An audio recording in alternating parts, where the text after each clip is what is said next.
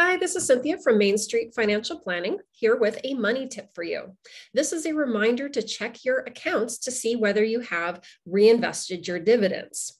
And in some cases, and with mutual funds, you might want to reinvest your capital gains. Now, there may be some instances where you don't want to have them reinvested. For example, if you're using that dividend income to supplement your living expenses, and then you're transferring it over to, say, a checking account.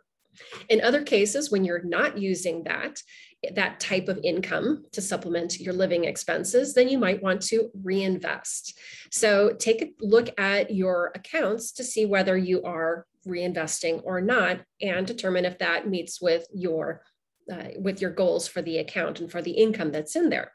If you reinvest both dividends and capital gains reinvestment is only for mutual funds, then it will add to the number of shares. It'll increase the number of shares and you'll remain fully invested versus having a chunk of cash that you might need to reinvest later.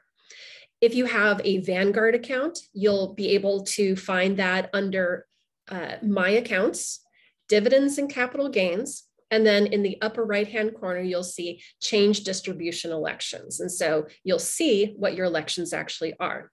If you have a Schwab account, you'll go to Positions, and then within all the positions over on the right-hand side, you'll see a column that says Reinvest with a question mark. And so that'll tell you either yes or no, whether those dividends are reinvested. So I hope you take a look at your portfolios, at least be aware of what's going on. And if you ever need some help, give us a call. Take care.